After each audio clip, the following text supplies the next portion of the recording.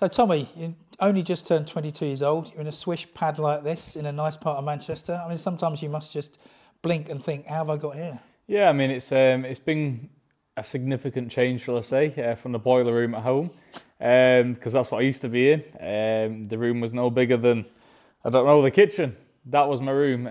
But no, at the end of the day, work hard, and it pays off. And I've definitely earned my right to be here, because when I think about how much time I've put into this and how much dedication it's been, I'm very grateful for what I have in life. And tell me what it was like growing up. I think you touched on it there. It sounds like it was quite a modest existence when you were growing up. Yeah, I mean, it was good. I had a great upbringing. It was very happy with it. It was very different. Going to school and stuff like that. I left school like a bit earlier than everybody else. I just knew that I was going to be different. And I never was like spoilt as a child, rotten. I never wanted for anything, but there's a difference between having that and then being spoilt. And it just made you appreciate everything when you got it. So now when I get things, I really appreciate them. Like this here, I don't take it for granted, not one day. I wake up in the morning, I thank God every single day, for what I have in life and for what I've achieved. And when you were growing up, am I right in saying you didn't actually live on a site, did you ever? No. We was in a house, we was in a house down in Salford, about 20 minutes away from here. I lived there all my life. And growing up, you obviously got your brothers who are a little bit older than you. How were they? Were they looking out for you as a kid? So we all used to train at a gym in Warrington, and that was where it all first really started. It was on a site. The gym was on a site. We used to go there. We used to train every single day of the week, and it was good. It was good memories that I'll always keep with me, because that's where I first started really, knuckling down on boxing. That's where I learnt, the basics, and then it went from place to place to place.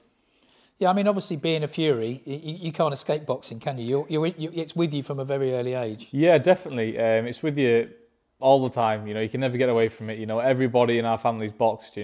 Right back to, I don't know, the ancient times. But for us, normal people will go around and kick a football on the field, or, I don't know, play a game of rugby. We just get the gloves on and have a fight, and that's it.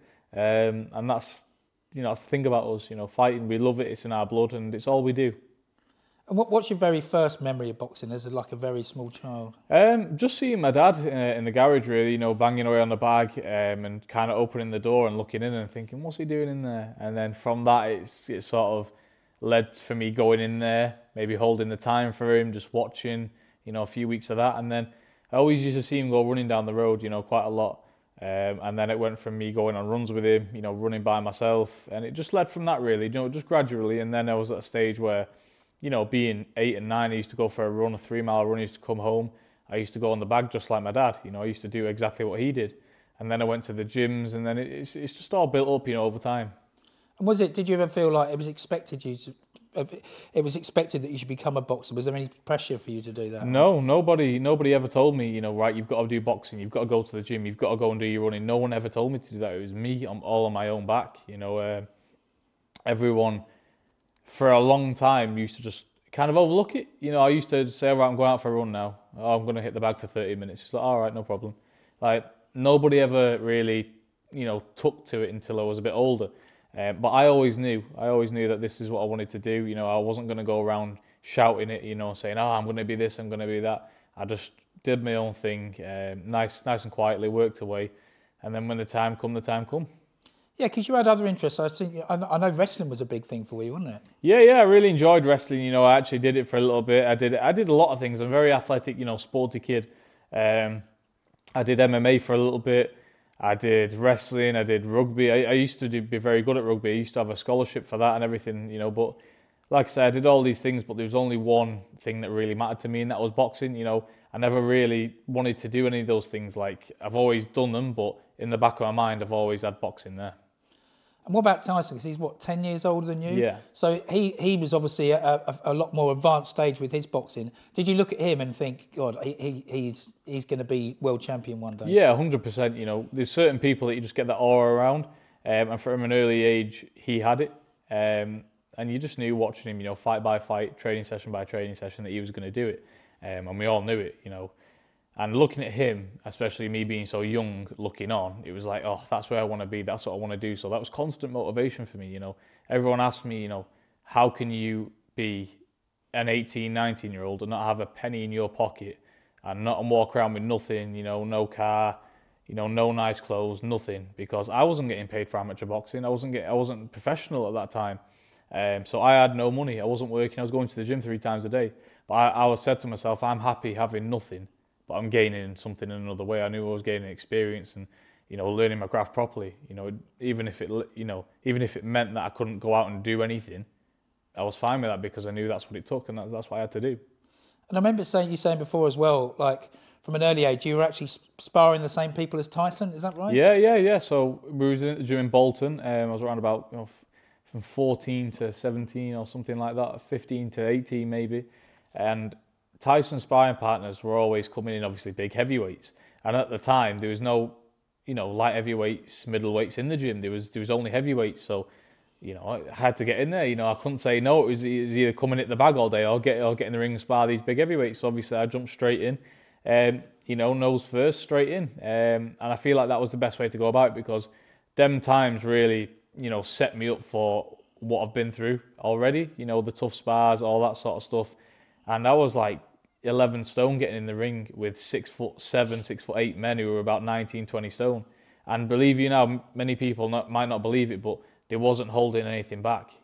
My dad used to tell him every single time when you go in there, try and knock him out. So that was the sort of pressure I had to deal with. But having that from an early age stood me in good stead. So, I wouldn't change a single thing. But having said that, I guess your dad, Tyson and Shane, you being the young one, they do look out for you. Or when you were younger anyway, you're still like the baby of the family, if you like. In boxing, it was like, I knew I was always going to get looked after because, my dad's never, like I said before in the gym, my dad's never going to do anything that's going to, harm me or he's never going to put me in a bad position. So I knew that I was fine in that sense. So all it is and all it ever has been for me is just learning constantly because I never had to worry about, getting overmatched or anything because I know my dad won't do that. So I can fully focus on boxing, not worry about a thing. And it's even to this day, it's a true blessing that I don't have to worry about that. I've got a great team around me, a team that looks out for me, from down to, everything, down to paying the bills. I've got an amazing team and I'm thankful every single day. And then aside from the boxing, as everyone knows, there was the Love Island. How did that actually come about? Yeah, so it was crazy really. So I was getting, into a point, I was going to the gym every single day. I was jumping on the train with money that I didn't have. I used to get on the train and not pay sometimes because I couldn't get there otherwise. So I was going to the gym like that and I kept on doing it for months on end and it was hard times, like very hard times. Getting the bus in the freezing cold, it was snowing, it was raining. I used to be stood there with a jacket on and my gym bag at the bus stop, not getting paid for it at all. And then one day, it was coming up to my professional debut at Ricky Hatton's gym. And Ricky did an interview saying, he doesn't look like Hughie or Tyson. He looks like he's just come off Love Island. And at the time, I didn't know what that was because I'd never watched Love Island at all. I didn't know what it was. And then, like a week or two later, I got a call after training. They called the office at the gym and they come in the change room and said, ITV, you're on the phone, they want to speak to you. And I was like, okay, a bit odd. So then I got on the phone and he was like, oh, hi, Tommy, blah, blah, blah. Anyway, we'd love to have you on board for 2019 series of Love Island if you'd like to. And I was like, that's very nice, thank you, because I thought it was some game show or something like that. I said, that's very nice, thank you very much, but I've got my professional fight, debut coming up. I've got fights coming up, thank you very much, but no thanks. And then, cut a long story short, after my debut, my fights were penciled in and they got cancelled. So then I turned around to Ricky and I was like, well, what am I going to do now? And he's like, oh, just keep training, I guess. And I thought, right, well, I can do that. I can do that anyway if I've got nothing coming up. So I called them back and I said, what's going on, right? What's this actually about? And they said, okay, take a look at last year's season and give us a call back. So that's exactly what I'd done. I watched it. I thought, do you know what? 8 weeks in the sun, beautiful girls, getting a tan. I can't go wrong. I've got no fights coming up. So I thought, yeah, go on, I did it. So then I went down to London, couple of auditions, and then that was it. I mean, the rest is history. And I always say it's literally like a Cinderella story because I've gone from having nothing to, in the space of 2 years, having, in my eyes, everything because I'm healthy, I'm fit, I've got to pay my own bills, I have a roof over my head, and that's everything to me. I don't want the world. And even now when I look back, it's so crazy because you would never pictured that. A young lad from Salford moving out, living his dream, and that's what I'm doing. I'm training every day, I'm boxing, I'm fighting on great cards, and I'm just so blessed every single day when I think about it. It's like, oof, I don't even know how I've ended up here, but I have. And you met the love of your life, of course, as well. So Yeah, definitely. I mean, that's just the best thing of it all. I went on there, very blind-eyed to it all, didn't know what was going on because I'd never watched it before, and then to connect with a girl that is basically the female version of you. That's just, it's crazy. You couldn't write what's happened in the past 2 years. You could not write it, but I'm gonna take it all in. Like I said before, I don't take it for granted because, it can come just as quick as you got it. So. yeah, and just final question: it would have been easy for you to have sort of carried on with the Love Island spirit, falling out of cocktail bars every night, and just basically putting the boxing to one side. But in fact, you've done the opposite. Yeah, that was never for me. When I come out of Love Island, it was a crazy experience. Everybody knew your name. Everyone wanted to take an autograph, take a picture with you, pull you from left to right, fly you all over the globe, give you crazy amounts of money for doing nothing in my eyes, coming from the boxing game. And I looked at myself, I think it was 2 months after leaving Love Island, I was doing all these PAs, getting paid every night to go to a club and do some pictures. And I thought to myself, is this the life that I really want?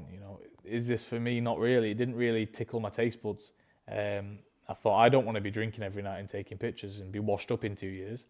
I want to be a world champion. And that, I never took my eye off that goal. All the way through Love Island, all the way through coming out, doing these PAs, doing whatever I was doing, the goal remained the same. So that's why when Frank said that he can get me out at the end of the year in the same year as Love Island, I took it like that. I cancelled, I think, 100 of my PAs that I was getting paid very good money for. I cancelled them, and I was in the gym, back training, back doing what I love, because it was very important for me to finish that year, how I started it. I finished the year boxing, and I ended the year boxing, and had the in-between of, the celebrity lifestyle. It really was. It was a rock star's life, but again, like I say, it just wasn't for me. And the way I live now is just how I want to live. It's perfect. Yeah, and like you say, it's been a crazy 2 years, and hopefully this is only the start. Yeah, hopefully, yeah. I mean, most people that go on Love Island, that's them done. Like, they've accomplished everything they want in life. They can take pictures of somebody, they got a few followers on Instagram, and they're getting a steady payment for whatever they're doing. But for me, I've always strived to be the best in whatever I did. So Love Island, it was a great thing. It's put me on a great platform. But in terms of goals, I'm nowhere near where I want to be. This is like you said, just the start of it. By the time I'm 27, 28, I want to be a world champion and, be remembered. I want to go down in history. I don't want to be some guy who went on Love Island, had a good few years run, got a bit of money, and that was him. I want to accomplish my dreams and being a world champion, go down in history, and then I can sit back in the rocking chair when I'm 80 years old and be like, do you know what? I had a great life. I achieved what I set out to do, and that's it.